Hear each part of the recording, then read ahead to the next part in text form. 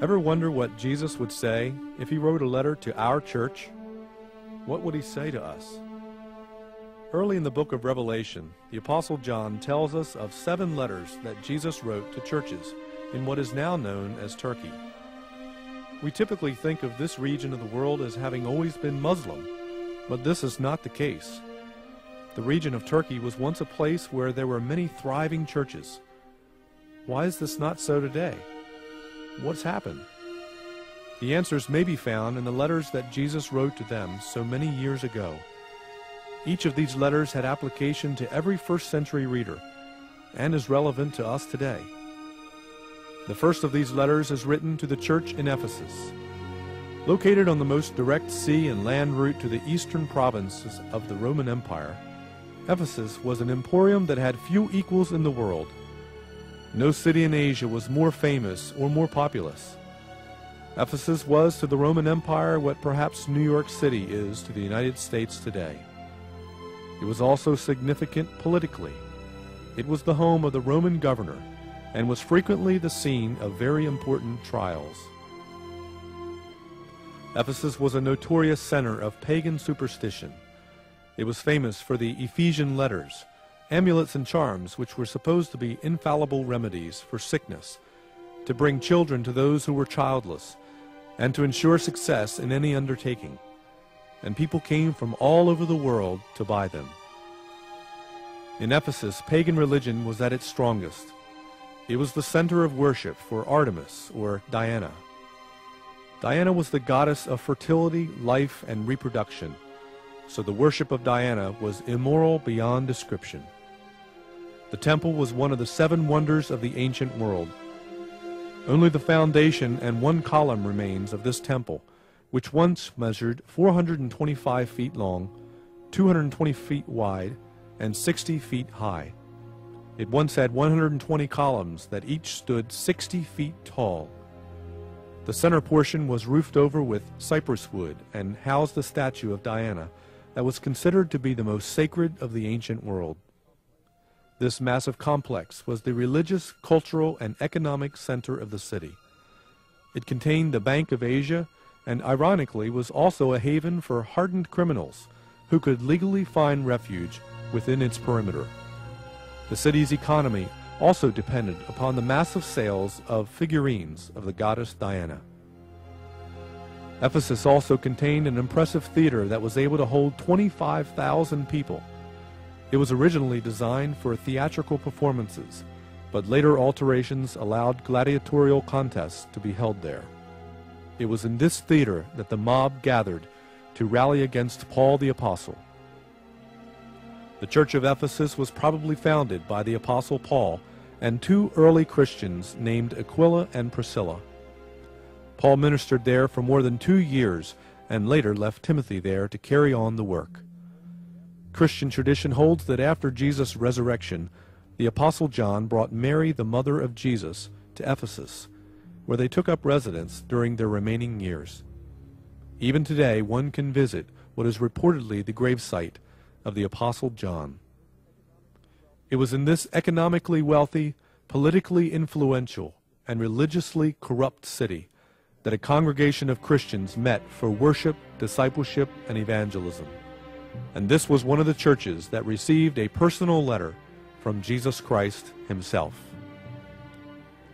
To the angel of the church in Ephesus write, "These are the words of him who holds the 7 stars in his right hand and walks among the 7 golden lampstands. I know your deeds, your hard work, and your perseverance. I know that you cannot tolerate wicked men, and that you have tested those who claim to be apostles but are not, and have found them false. You have persevered and have endured hardships for my name, and have not grown weary. Yet I hold this against you. You have forsaken your first love. Remember the height from which you have fallen. Repent and do the things you did at first. If you do not repent, I will come to you and remove your lampstand from its place. But you have this in your favor. You hate the practices of the Nicolaitans, which I also hate. He who has an ear, let him hear what the Spirit says to the churches. To him who overcomes, I will give the right to eat from the tree of life, which is in the paradise of God. So I'm feeling pretty pumped up this morning. Greg found me a better lampstand this week. Can you tell? So that's going to be a cool thing to have.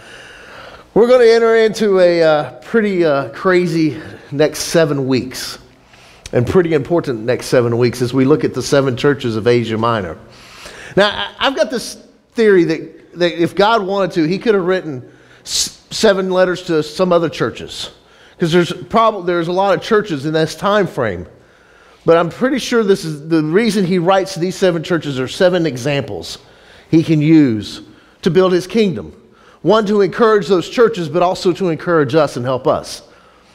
Now, there's some pretty interesting things that go on in this first one with Ephesus. There's some pretty cool things, and we'll get into that. But to get into this, let me give you a little introduction here. First of all, I want you to notice the pattern. In all 7 letters, there's this pattern. And here's the pattern. Intro of Christ. You have this intro of Christ is in the beginning. And then from there, you have a diagnosis of the church. What is going good in the church? What's the church holding on to that's good things, that are helpful things, that are encouraging things, that are things that are solid, that the church can build upon? Except for in one case, one church doesn't get any commendation and telling of what's going good that we'll deal with in a couple weeks.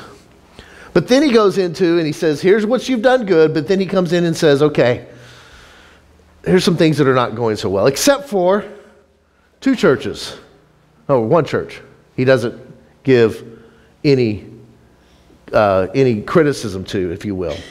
Or 2 churches, except for, so he gives this, so you have this pattern that keeps going, and we'll see this pattern over and over in the letters. Now, we learned a little bit about the church of Ephesus, or the city of Ephesus in the video, but let me give you a couple more things. This is the 3rd largest city in the area, but it's probably the most important city because of it had a port. It had a port where ships could come in, they could deliver, and it was on a mail route, a Roman mail route. So you had mail coming into Ephesus, and then it would go out from there, and it would go actually to the 7 cities that we're going to talk about, because it was a mail route that would go to these 7 cities. At the time of the writing of the letter to the church at Ephesus, you have about 250,000 people living in the city. Now, I know it seems pales in compared to some of the cities that we have in the world today, with millions upon millions of people living in cities. But 250,000 people in a city was a huge city. The area was largely agrarian. You think about it. The times were largely agrarian people, and so you had most people didn't live in cities. They lived out in the country and spread out across that area. It's a major city. In Acts chapter 19, Paul came to Ephesus on his 3rd missionary journey. The city responded with hearty opposition. They didn't really like what Paul had to say. In fact, we heard that it was probably Paul put on trial in Ephesus in the amphitheater. Paul traveled to other major cities because from the, and when you think about it, when Paul goes to the cities, why does he go to the cities? The cities are where culture comes from, right? The cities are where you have culture and commerce. You have things that come into the city. You have things that come from the city and spread out from the city, right? When you think about it. We see things happening in big cities before they ever happen in other smaller towns. I still can't get Verizon Fios at my house. It's all over. I can see the advertisement, but where I live, I'm still not quite there yet. It hasn't come to my little neck of the woods. It starts in the big cities. Things start in the big cities. Even to this day, things start in the big cities, and they come out from the big cities, and they move out to the rest of the world. They're the center of art. They're the center of commerce. They're the center of culture. You have in center of banking is in the bigger cities. So from big cities go out everything. So Paul goes to these big cities for a reason. Paul goes in his missionary journeys. He goes into cities to plant churches, start churches in the cities, and then from there the churches can spread out and plant more churches throughout the area and throughout the world eventually. And that's what the city of Ephesus had become. It became a church planting center. The church at Ephesus was well known for being a center of education for Christianity in that region. People came to study in the church of Ephesus, and from the church of Ephesus, they went out and planted and started other churches, or went out and encouraged and pastored other churches. You had pastors coming in there. You had this as being a major stop. You know, if people were traveling as Christians, they were a major stop. They would go to Ephesus to learn. You know, we go to conferences. This was where the conferences were held. This is where your Bible conferences were held. This is where your study was held. There was a library at the church of Ephesus, and there was a library in the city of Ephesus that had hundreds and hundreds of scrolls in it. So you had all this education going on in the city of Ephesus. So the city of Ephesus, it's not unique that Jesus starts with the city of Ephesus in the church of Ephesus to talk about to write his 7 letters in Revelation. It's not unique that Paul went to the city of Ephesus as one of his first major starts and stayed in the city of Ephesus for extended periods of time in order to help that church become a strong church. So we got that as our background. So we have Jesus' word to the church in Ephesus, to the angel of the church in the world of Ephesus. Right. And again, as we read the 7 letters, started 7 churches, there are a few things that are consistent. One is that every church has an angel. We talked about that last week, that there's 7 angels that are over the 7 churches. And the 7 churches are 7 lampstands. And the 7 lampstands represents God's light through that church into the world around us. We have a lampstand.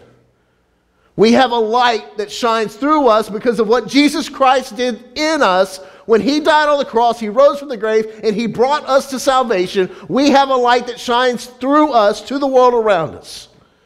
As individual people and as a corporate body, as a church. We are the light in the community we've been planted in. Our lampstand. And I have no doubt that there is an angel that looks over our church, that watches over our church, that helps our church, that battles for our church, that is there for our church. The words of him who holds the 7 stars. Now, that's an interesting phrase if you take it. If you don't believe God has a sense of humor, and I believe greatly that God has a serious, funny sense of humor. If he didn't, he wouldn't have created the giraffe. Okay? Just there. But here's why he has a sense of humor. He says this, Jesus says this to the angel of the church, he says to the words of him who holds the 7 stars in his right hand. This is sarcasm right there. It's serious sarcasm, because he's saying, I've got the 7 churches in my hand. I've got the 7 stars, which represents the 7 churches in my hand. But here's the sarcasm part of it. Domitian, who was the emperor at the time, who had declared him Lord himself, Lord God and King. Okay? Domitian, who also was so arrogant that usually when we put people on money, presidents on money, it's after they've passed, right? You don't put presidents' faces on money when they're still alive. Domitian was arrogant. Domitian went ahead and had coins made with his face on it, with his image on it. You know what the image was doing? Holding 7 stars in its hand. Jesus is being very sarcastic here. I love sarcasm. Okay? It's my second language. And I love sarcasm, and when I see sarcasm, I think it's hilarious. And when I see Jesus putting sarcasm in his book, I think it's great. Because here's Jesus saying, I hold the 7 stars in my hand. He's looking at the people of Ephesus and saying, Domitian is not the one that's in charge, people. And I'm going to put something in this letter to you that is a direct affront to the king, the leader of the world that you live in right now. And I'm going to tell you, he's not in control. That's a serious thing. It's funny, it's hilarious to me, but it's very serious at the same time. It's something we can grab a hold of even today and say, hey, it doesn't matter who's in charge in Washington, D.C. or in Annapolis, Maryland. We know who holds everything in his hand. Okay? We worship the God who created everything. We worship a God who's still in control of all things around us.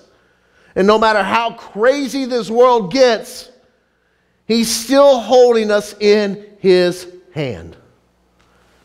Now, he could have said here, I hold everything in my hand. But he used a little sarcasm and says, I hold the 7 stars in my hand.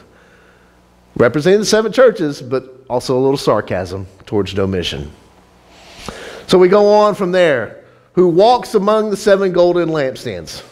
It's pretty obvious that Jesus is in the presence of all his churches, right? Jesus is here. He's alive. He's well because he lives within us, so his presence is here. Okay? Pretty evident. I know your works, your toil, your patient endurance, and how you cannot bear with those who are evil, but have tested those who call themselves apostles and are not, and found them to be false. I know you are enduring patiently and bearing up for my name's sake, and you have not grown weary, but I have this against you. So he goes in, he's giving their condemnations, he's telling them, hey, you're doing these great things. But he says, I've got something there's an issue. Okay, there's an issue. You have abandoned the love you had at first. Remember, therefore, from where you have fallen, repent and do the works you did at first. If not, I will come to you and remove your lampstand from this place. He's saying, I'm going to shut your church down. Because if the church cannot be a true representation of who Jesus Christ is, then the church ceases to be the church. It just becomes a gathering of people meeting together to hang out. And God will shut it down. Unless you repent. Yet this you have, and he goes back to a commendation here. Yet this you have, you hate the work of the Nicolaitans. And I'll talk about them in a minute. Which I also hate. He who has an ear, let him hear what the Spirit says to the churches. To the one who conquers, I will grant to eat of the tree of life, which is in the paradise of God.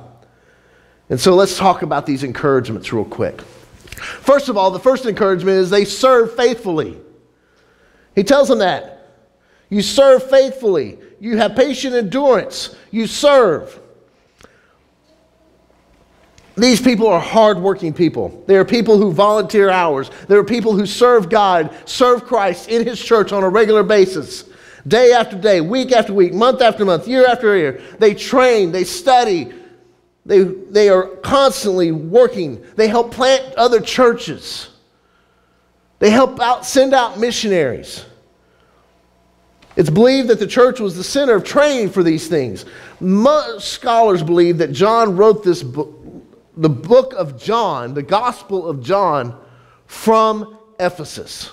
You have the dispersion from Jerusalem, where the Jewish and Christians were dispersed, or the Christians were dispersed out of Jerusalem, and they scattered all over the place. John, believed to be, according to church history, took Mary. You remember Mary, the mother of Jesus? Jesus on the cross told John, here's your mother. And he tells Mary, here's your son. And John, as a son, takes care of his mom. And he takes his Mary away from Jerusalem and takes her to Ephesus. And it's believed that's where Mary passed away, is in Ephesus. So you have this, John, Ephesus is the center of things, and they serve, the church serves faithfully. He doesn't criticize their service, because their service is something that they do to the glory of God. And it helps spread the gospel to the world around them. The second thing he tells them that they're doing good is they endure hardship. Truth be told, this is a difficult place to be a Christian. Ephesus was not an easy town. Okay, you had some 50 gods and goddesses that were worshipped in Ephesus. You have prostitution that was legalized. It was a very difficult place. You had sacrifices that are going on in the temple of Artemis or Diana. I had to ask my son about Artemis. My 10-year-old knows more about Artemis than I do, which is kind of a cool thing. The goddess of the hunt, Artemis. She's also the goddess of fertility. The temple of Artemis, one of the 7 wonders of the ancient world, was finally destroyed. It was destroyed and rebuilt 3 times. It ultimately finally destroyed about 410 AD. And you heard the massive size of this temple. And here these Christians are serving God faithfully, loving Jesus, trying to serve Him, and being the center of all this stuff. And guess what? They're in the middle of one of the toughest places on earth to serve. In the middle of pagan worship, in the middle of paganism at its worst in so many ways. We can't even imagine how bad it is. We don't have anything that compares to it.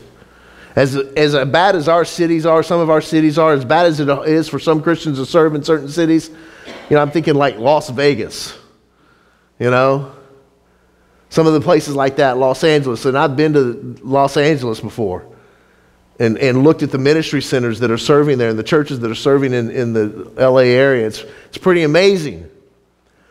But man, there are some things that are going on in this city that are just absolutely heinous in the eyes of any Christian. And the people of the church are enduring through it. They're staying faithful through it. No matter what.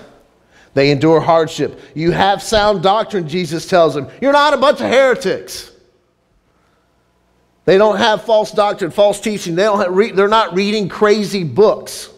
They're not believing myths and fables and folklores. They are not mixing other religions into Christianity, which was very prominent at the time. That's actually what the Nicolaitans were doing. They took Christianity and basically said, okay, yeah, you can come to Christ, but the Nicolaitans basically said, but anything you do with your body, eating or sexually, it doesn't really matter. You can do whatever you want. And that's what the Nicolaitans were teaching, and they're enduring. They're standing strong in their sound doctrine, in their teaching, and they hate heretics, and they hate the Nicolaitans. They hate other heretics.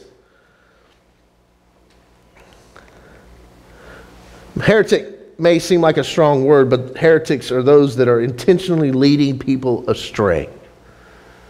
They have taken the gospel, the core of our beliefs, and basically wrapped it up in a bunch of false teaching.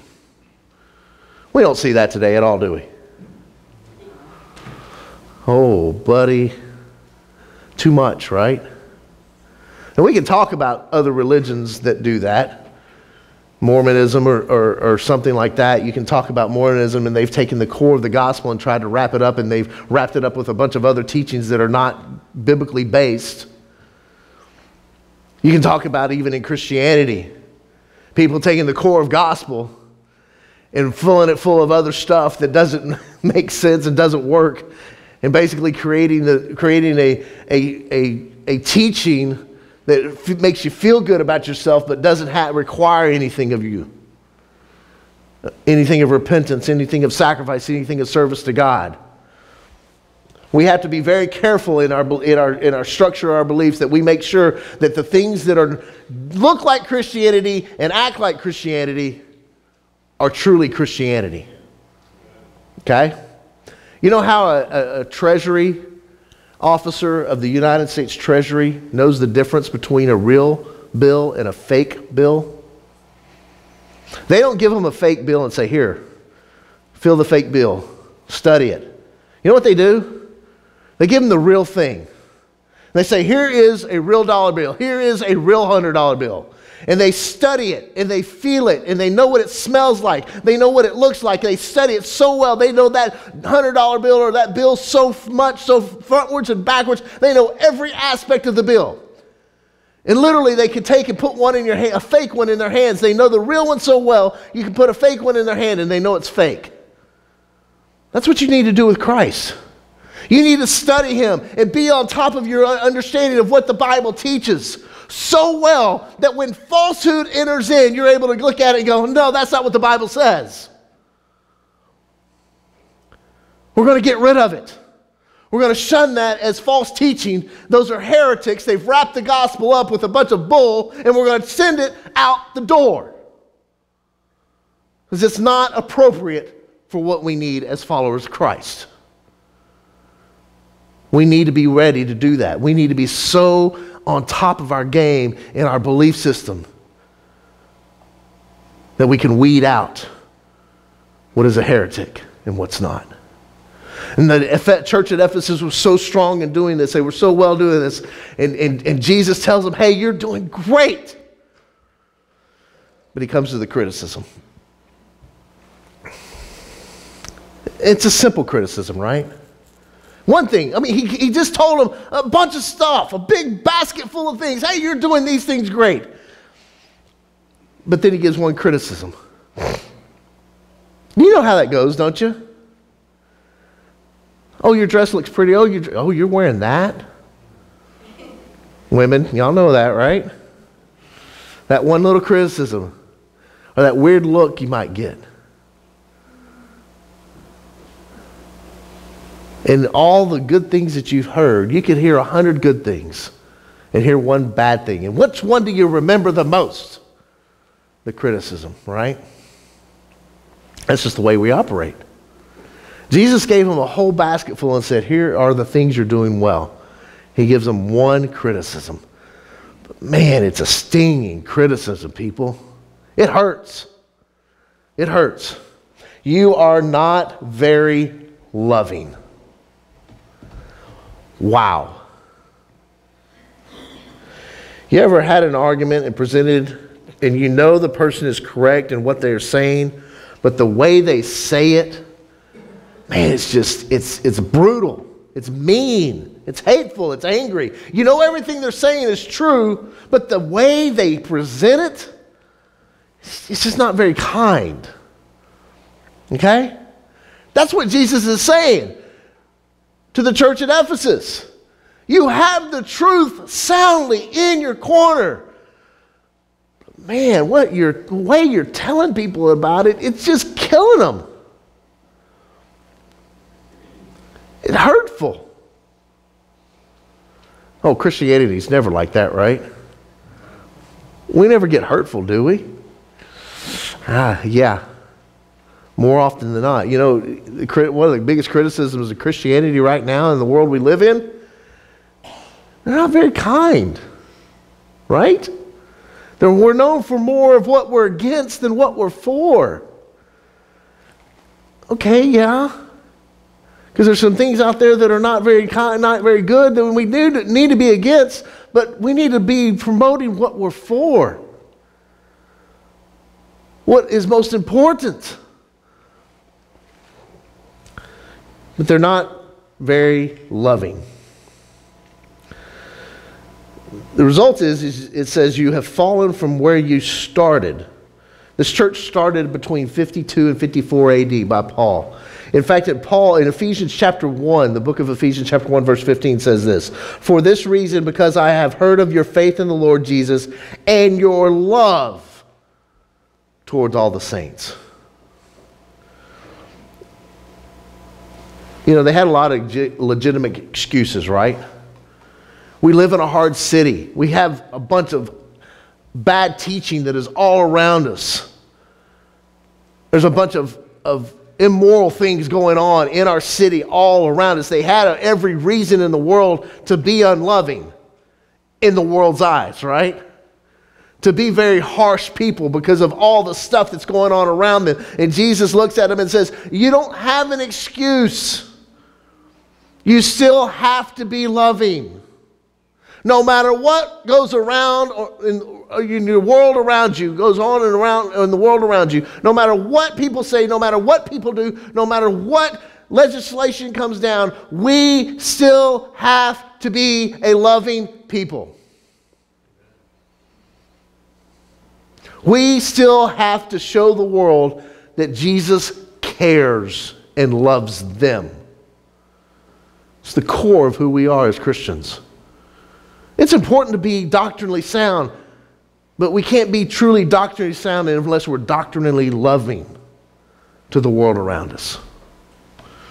So how in the world can we avoid this mistake? How do we avoid, as a church here right now, South End Baptist Church here in Frederick, Maryland, how do we avoid the mistake of becoming unloving?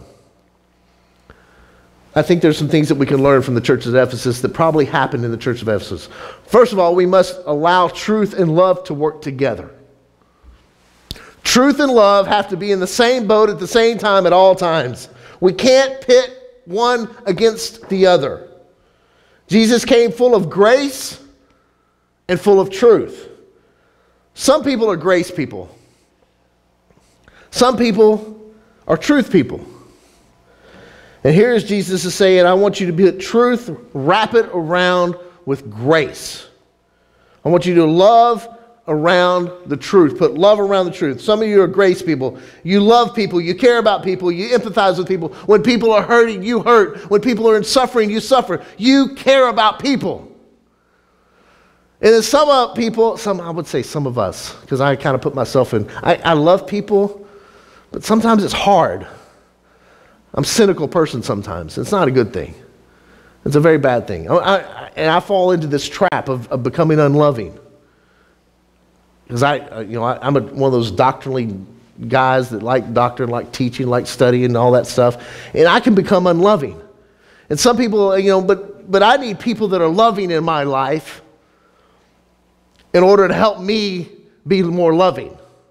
I need my wife in my life who's a loving, compassionate person who cares about people to be in my life so that I can be a more loving and compassionate person so I can care about people. And don't become so cynical towards people, which I can become.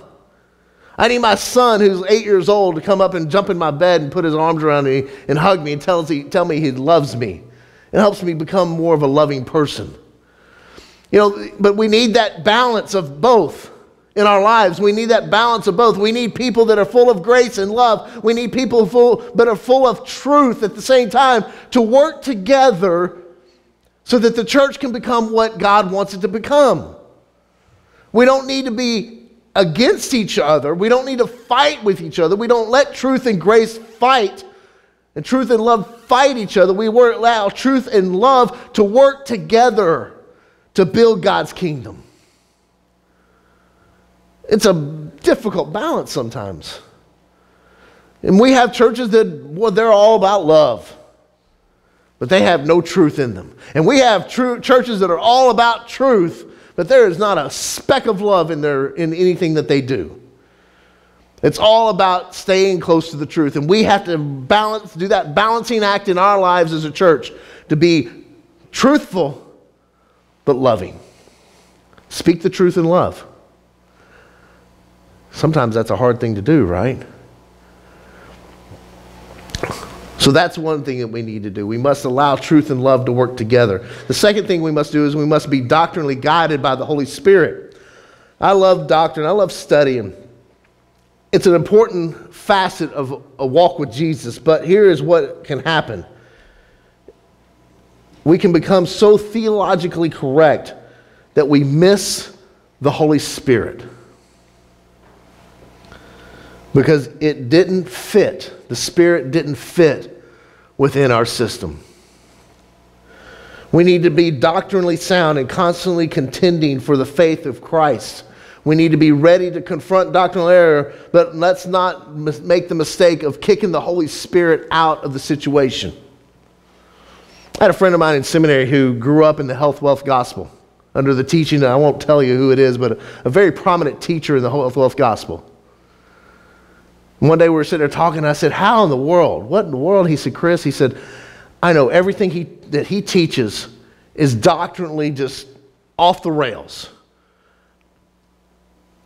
But he said this, I thank God that I got enough truth out of him, and the Spirit used him enough to bring me to Christ. Now I realize he's in error, and I realize what he teaches is wrong, but I'm thankful that God allowed in his wrongness, God's truth to come out. And the Spirit worked in that man's heart, in that guy's heart. He's a pastor today. And we have to be careful that we don't get so, you can't be a Christian. Some people, well, you can't be a Christian coming out of that man's teaching. You can't. No, you let the Spirit guide where the Spirit leads. You make sure that you're working together, allowing the Spirit to guide your teaching, your study, your doctrine. And don't allow the doctrine to frame you into a box that the Spirit can't move. And that's so easy to do sometimes, that we forget the Spirit's work in our lives. We should be constantly contending. The Holy Spirit inspired Scripture, inspired truth, it inspired what's good, it inspired what's loving. The Holy Spirit is God. He dwells in us, He works in us, He guides us. And we need to let Him do that work in our lives on a regular basis. The third thing that we must do is we must not avoid is we must see the world as a mission field and not an enemy. Never look at the world around us with disdain for the people of the world. We must realize that's a mission field. That's hard, isn't it? When you look and see people, the things they do, the things they say, the places they, just all the stuff that is so wrong and so immoral that we see, that we know is not in what God desires, but we need not look at those situations and look at those people with disdain and say, we don't like them, we don't care about them, we don't love them. We still have to love those people. Even though they may say things that are totally antithetical to anything that the Bible speaks of, we must look at those people and say, God loves them, and we must love them. We must pray for them. We must let God's light shine in their lives. By the way, how are you doing on your 3 people? Remember? It's been a couple weeks since I've said anything about this, right? 3 people. I gave you a challenge when I first got here. 3 people. The 3-person challenge. I want you to think of 3 people in your life that don't know Christ. I want you to pray 3 things for them. That God would bless them, that God would shine His light into their lives, and the third thing is that God would use you in the process. I told you I was going to remind you of it. I failed the last couple of weeks, so we're going to do it right now. 3 people, write 3 people's names. Every day pray for them. Pray that God would bless them, God would shine His light into their lives, and God would use you in the process. Because guess what? God loves people.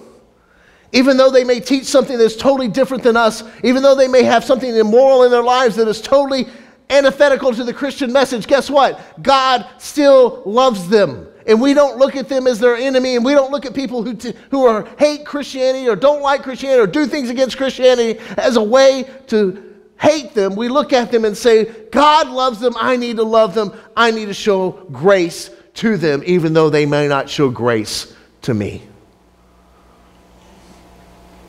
We need to look at the world and see them from that way, that perspective. The fourth thing is we must see people as God sees them. His creation. This goes back to the missionary field. It kind of works together. As a parent, my kids are going to do some things along the way that will drive me absolutely nuts. Does that mean I stop loving them? No. People are going to do things in your life around you that's going to drive you absolutely nuts. Do you stop loving them because they do those things to you? No. You don't. You stay compassionate.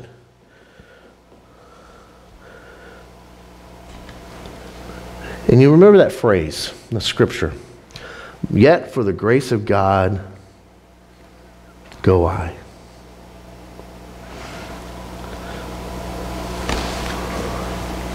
We know we have lost sight of the gospel message when we have contempt instead of compassion for people. The fifth thing is we must see repentance as a continual part of the Christian life. Repentance is not just something that you do at the beginning of your Christian walk with Christ. It's something you do on a daily basis.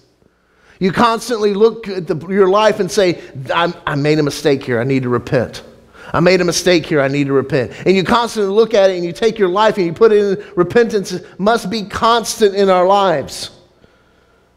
We become judgmental, critical, haughty when we don't repent on a regular basis, because we become this haughty person that thinks we're better than anybody else, when we should be a repentant person that thinks, hey, I'm not that great of a person.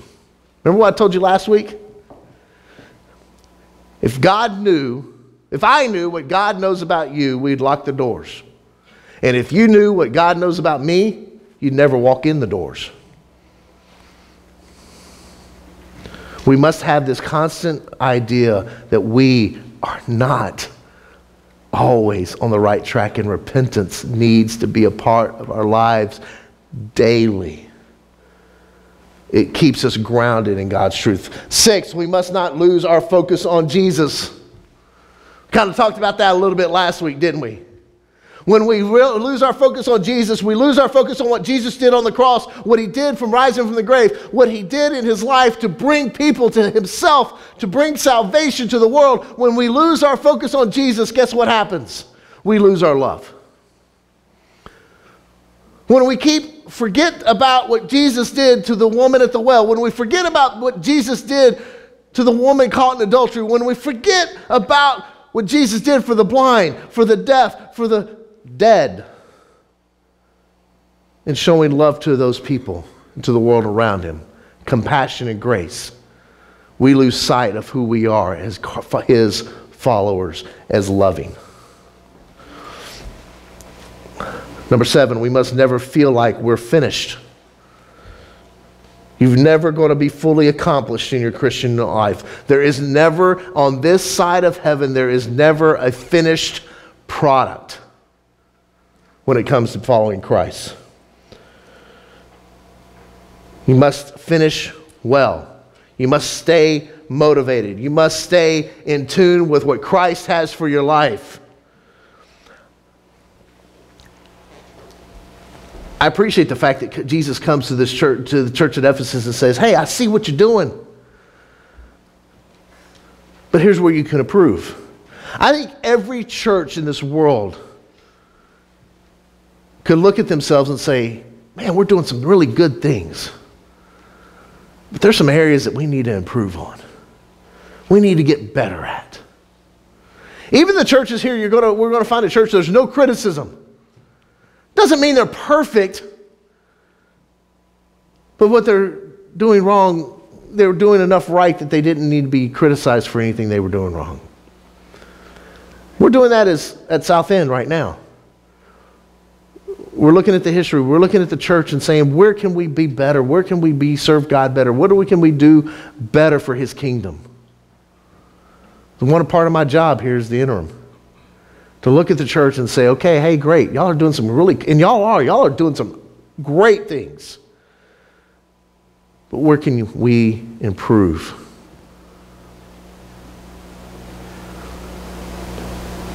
Are you loving enough? Don't fall into the Ephesus trap in your life. It becomes very easy to do. Let's pray. Father God, we thank you for this day, and we thank you for your many blessings on our lives. And we thank you that you have given us your Son in the story, in the letters that he wrote to these 7 churches. And we pray that as we walk out these doors, that we will truly be a loving church that brings glory and honor to your name in everything that we do. In your Son's name, amen. We're going to sing a final song, and we're going to just have this opportunity for you to respond to what God's telling you to do. Maybe in your own life, you look at yourself and sometimes you go, I'm not a very loving person. And maybe you need to change that, or not repentance, or there's something in your own life that you need to change. Maybe you're looking at your life and going, God, yeah, I'm doing some good things, but just some stuff needs to be fixed.